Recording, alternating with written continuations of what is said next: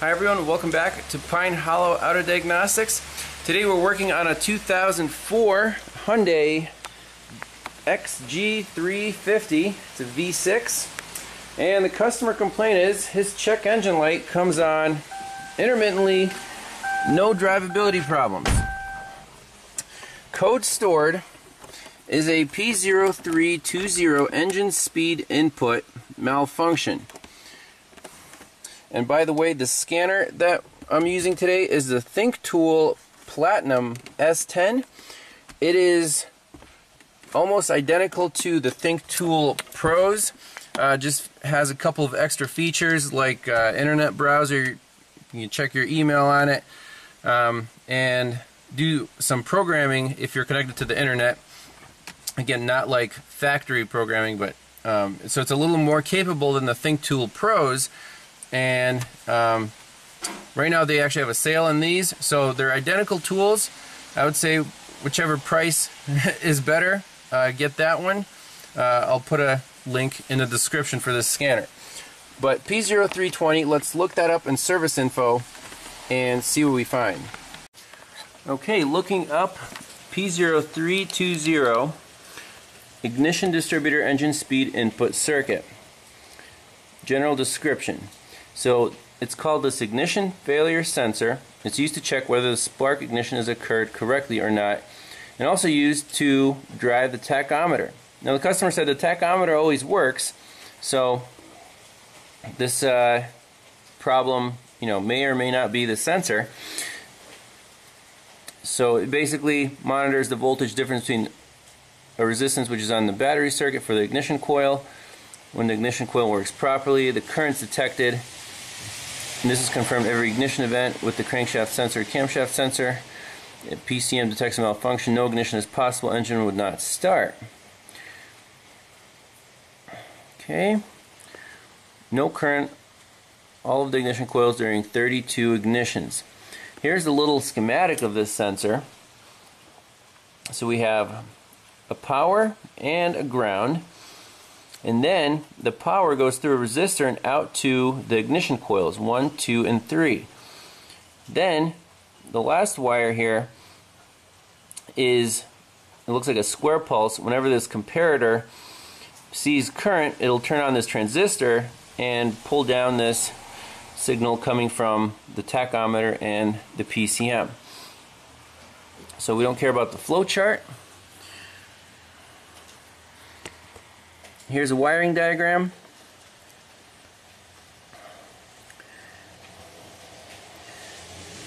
Here is the ignition coil fuse. Here are the 3 ignition coils, and here's our ignition fail sensor. So power in, power out to the coils, a ground, and the white wire that goes to our instrument cluster and back to the computer says ignition detect signal right there on pin 3. So anyways, since the car runs fine, I'm not worried about the ignition coils themselves. I'm just worried about the sensor. So let's put a scope on 2 channels on the actual tach signal and on the voltage going to the coils, and we should see little voltage drops whenever the coils are energized, and see if that output tach signal is correlated to the ignition coil firing events. Okay, so the location of the sensor is actually very easy to get to. It's right up here on the thermostat housing. 4 wires.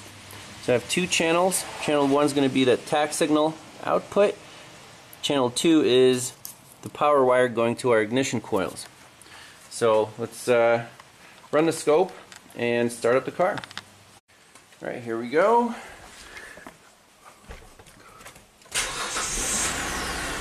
Ooh, the tach is actually not working at the moment, and we don't see anything on the signal wire. How cool is that? So I'm going to try tapping on the sensor and see if we can wake it up.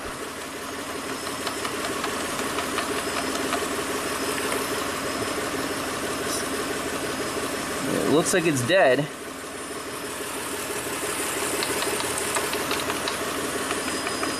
So I think it's heat related. The car is warmed up now.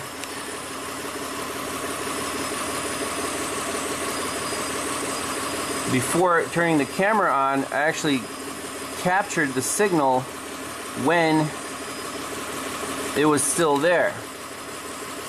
And here's what it looks like. You see I tapped it and it went away, and now it's just dead in the water.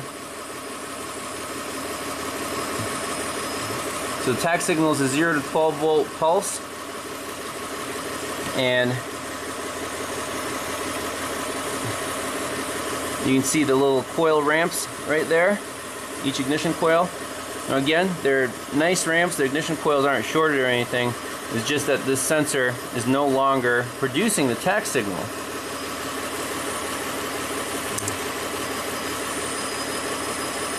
And for a failed sensor, I guess it's just stuck at 0 volts. So it's constantly pulling that tach wire down.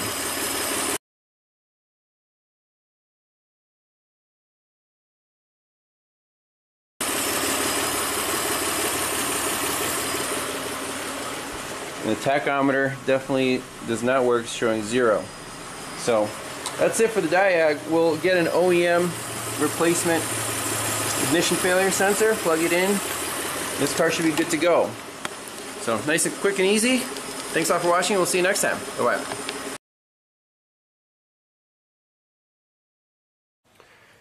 Alright, back on the Hyundai. Next week we have an OEM Kia Hyundai ignition failure sensor. Here it is. So it looks identical. And this one looks kind of hot. Like it got electronics in there. Probably got hot, and it's just age and heat are not kind to electronics. So let's plug this in and make sure the tachometer works, clear the codes out.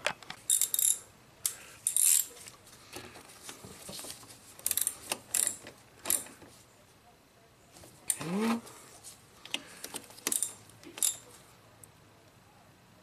Alright, there you go. And let's see if the tachometer works.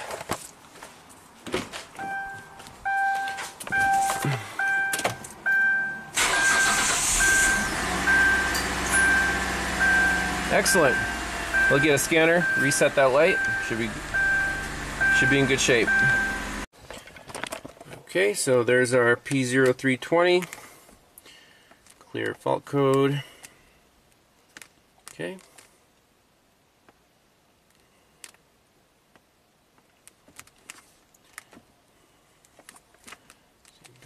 Out. Start it up. Alright, no check engine light.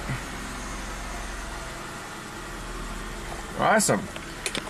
So, pretty straightforward diagnosis. Again, service info was key to know what that sensor does and what the symptoms are.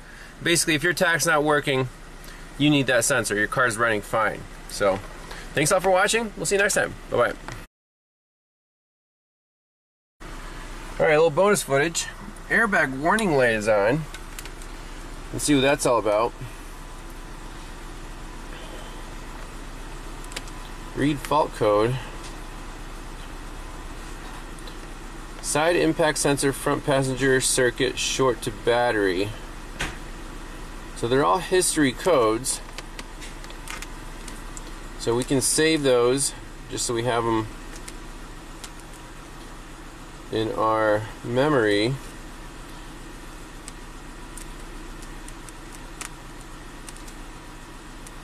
Ignition voltage low, side impact sensor, front passenger circuit short to battery, front driver circuit short to battery. So let's just clear that out. But the customer said it's on. Has that light been on for a long time, Don? Which one? That airbag? Yeah. It's been on for years? Yeah. Oh yeah? Well, let's see what happens if we clear it out. So it's still there. It says no trouble code. Let's cycle the key.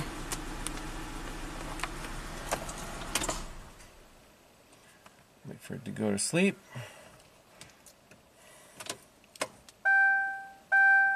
So it's flashing. 3, 4.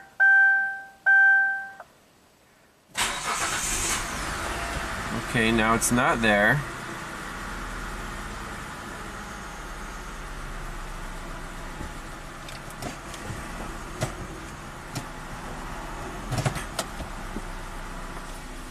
Read fault code again.